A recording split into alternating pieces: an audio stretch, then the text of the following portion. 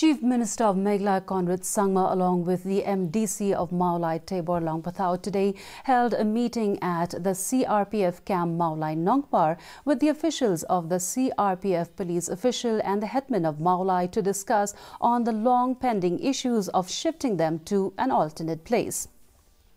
Speaking to the gathering, Conrad Sangma said they are planning to shift the secretariat and the official bungalows to the 240 acres of land. If the CRPF camp is in that location from a security aspect, it makes for a lot of sense. IGP Mawlai Sonal V. Mishra informed that for more than 40 years they have been in this place to serve the people of the state.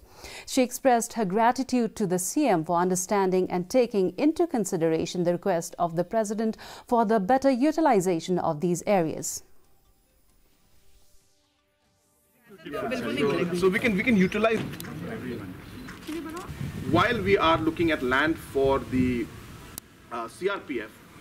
Hence, in this 240 acres of government land, where we are planning to shift the secretariat and the different government official bungalows, that the CRPF, if it is in that location, so hence, as I said, the secretariat will be there, all the government major departments, offices will be there, and the chief minister's bungalow, all the other ministers' bungalows, all the senior officials' bungalows will be there, right there next to it. That if CRPF comes in, then from a security aspect also, then it makes a lot of sense.